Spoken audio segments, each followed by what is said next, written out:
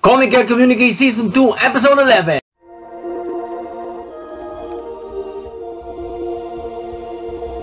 Four and a half stories. Oh, first part was yung aftermath ng nangyari sa last episode.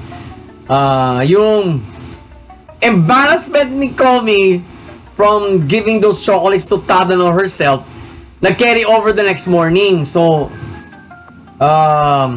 nung binanggit ni Tadano uli yung mga chocolates, she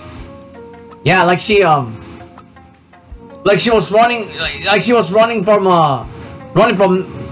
cover from a missile attack. Okay, ganun siya kabilis tumakbo. The first official story of the episode was they were already concluding chemistry class at medyo sumabit sa upuan yung stockings ni Komi nang hindi niya nalalaman, so nagkaroon ng run, nagkaroon ng butas. Ang una nakakita nito, walang iba kundi si Yamai. Later on in their homeroom, so binanggit na niya kay Komi yung nangyari. Sabi niya, Komi, you gotta run in your stocking. So siyempre napagano na si Komi. Well, umira na yung pagiging kaibigan niya rito. She has a spare pair of stockings na pwede na magamit ni Komi na, well, since she has a little bit of knowledge when it came to Komi's dress sizes, magkakasya raw sa kanya. So punta sila sa ladies room, sa CR. So doon na nagpalit si Komi. Etong katarata doon ni Yamai rito. So, dapat i-dispose na ni Komi yun, yung nabutas. Isiroon ba naman niya sa ulo niya? So, siguro, uminit ang ulo ni Komi, di hinabol.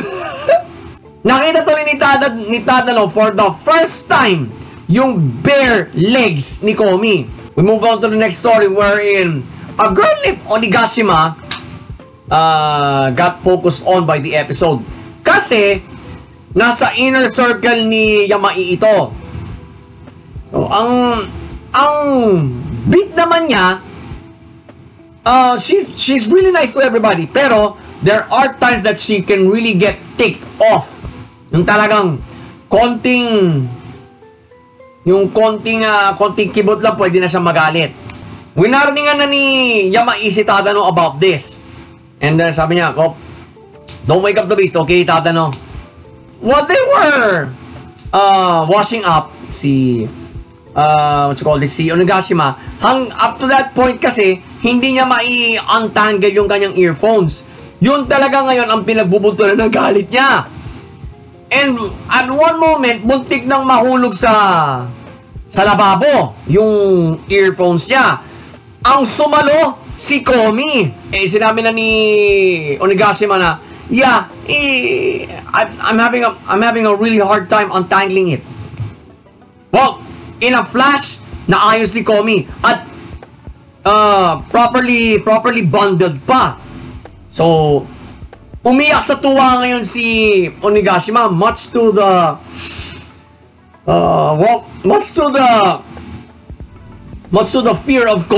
Komi's fear. Pero sinabi kagad ni Onigashima, would you like to come to the batting center with me?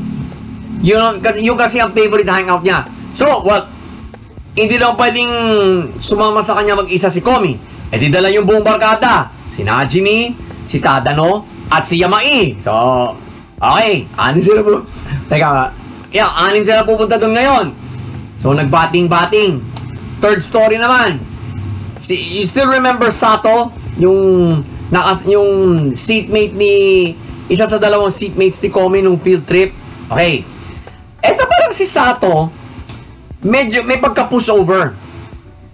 She tends to help everybody but not ask for help herself. Inalok ni Sato na yung kanyang tulong, ako na magdadala lahat. O sige. Now, moments later, biglang naramdaman ni Sato na gumaan yung kanyang dalang papel. Kinuha na ni Komi yung iba. Then, half of that, kinuha naman ni Tadano. Ang reason naman kasi ni Tadano, you don't have to do everything. Come on. You two can, you and Komi can share in this half, while the rest, I'll carry it to the staff room. So, yun nga ang ginawa nila. At sinabi ni Komi dito, you can ask for my help too. Final story was yung, parang napansin ni Najimi na, all throughout the day, hindi nakikibuan masyado sila Komi at Tadano. Siya una nakapansin. Tinanong na lang, flat out sa dalawa. What is the point of, itatagalog ko na lang. Ano ba pinag-awain nyo ngayon? Ano ba pinag-awain nyo ngayong araw? So, wala. Hindi sumagot pareho. Excuse me. So, Bigo, mga ka-lifestyle, let's break that episode down now. Critic sub-style. Pace! Ano masasabi ko sa pacing? Vintage Komi pacing. Kasi 4.5 stories. In aftermath pa yung nangyari from the previous episode. So, pero,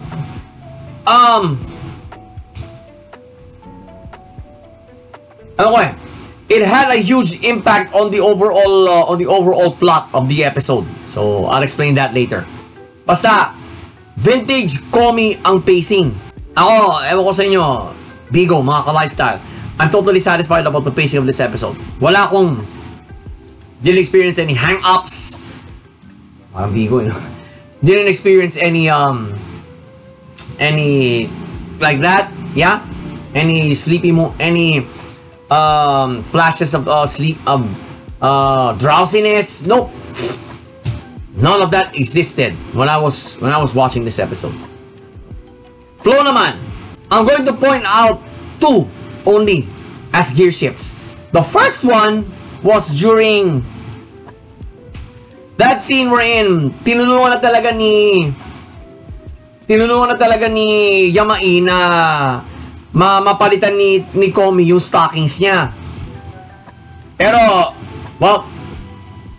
she showed, it's a no-brainer for gear shift, guys. Bakit?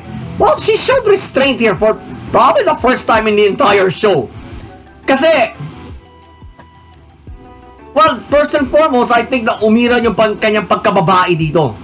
Because, kung hindi niya sinabi na merong ganun si Komi, malamang pagpipiyesa ng mga bastos to. Final gear shift, okay? Came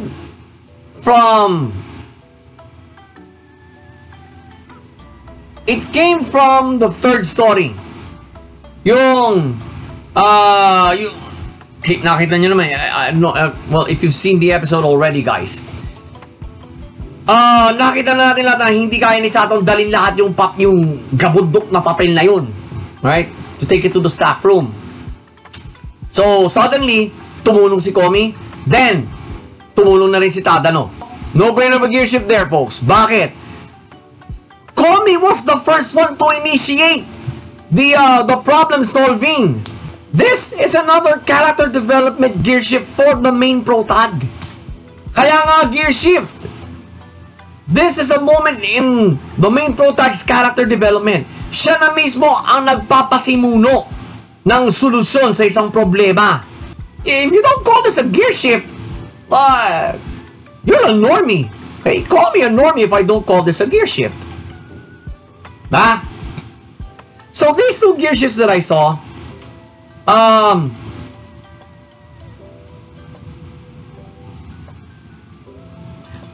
really not sure if they're going to play a role in the finale of season 2. Yeah, I'm really not sure. Pero when it comes to character development, yeah, these two are gear shifts. Plot wise. Alright. So the pacing had a huge impact on the plot. Ang ganda na naman kasi ng transitioning ng bawat istorya. Right? It's almost seamless. You can easily pass this off as an episode that happened within the same day. So, therefore, planchado ang plot, bigo mga ka-lifestyle. Komi Can Communicate is now known for well-ironed out plots dahil sa pagkaka-transition ng bawat storya within an episode. Right? This episode is no different, guys. Kaya, ganda. Ang ganda ng pagkaka-plansya ng plot na to. So, pace, flow, and plot, they all came together for this episode, folks. So, Komi Can Communicate Season 2, Episode 11. No-brainer. 2 thumbs up! I-speculate natin ngayon. Will the next episode be the Season 2 finale or the series finale? Excuse me. Alright. Here's my assessment of that. The public is not done yet with Komi. And I think OLM does. And I think OLM is too. So, we might see another season. Yun ang assumption ko.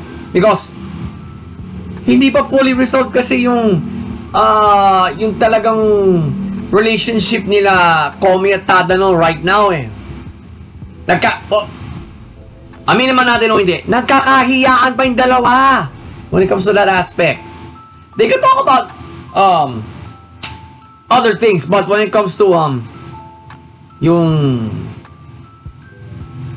what am I to you, what are you to me, parang ganun eh. So hala tayo, nagkakahiyaan eh.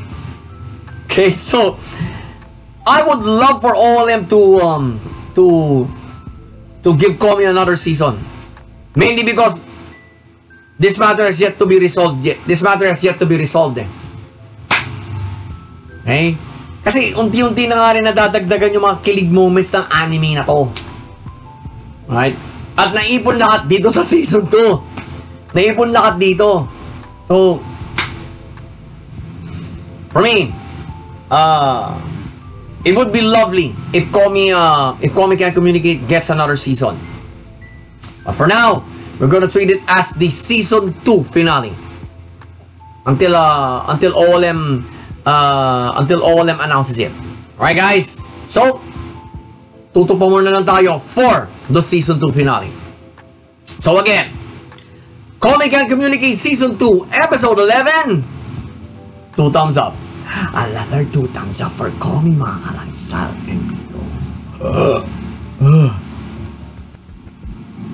Komi, Tadano. Bigo, wait for my next upload regarding this anime. And for those of you who are still stuck with the CHD, bakit di na bumalik ang anime ito? Bahala kayo. Palunin ko lang kayo mag-chill-chill dyan. Or, if OLM announces it, palunin ko lang kayo umiyak dyan. Enjoy this review.